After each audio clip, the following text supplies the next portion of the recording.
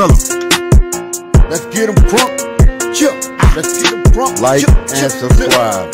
Real Music TV. Okay, guys, I want to speak on Oblock. You know what I'm saying? Big Mike. A lot of people say this and that, but you know what I'm saying? If a motherfucker from there, he from there. No matter what he did or did he tell or whatever, he still considered from that block. If they gonna accept them back, I don't know. Some people might say this, some people might say that. You know what I'm saying? Some motherfuckers ain't scared. They go back in there. You know what I'm saying?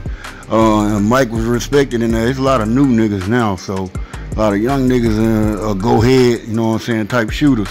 They can do shit now, you know what I'm saying? Don't listen to the OGs no more. And a lot of shit had gone different now. A lot of people ain't around no more. So who knows where Big Mike gonna be at and what he's gonna come out and do. Is he gonna come out rapping? You know when he come out, he's gonna get a lot of interviews. A lot of people gonna be looking to talk to this guy, especially with King Von got out and, you know what I'm saying, became successful and whatever. Then plus this guy is Wooski brother. Then plus you hearing the rumors of his little brother getting shot. It's a lot of stuff that's gonna be going down.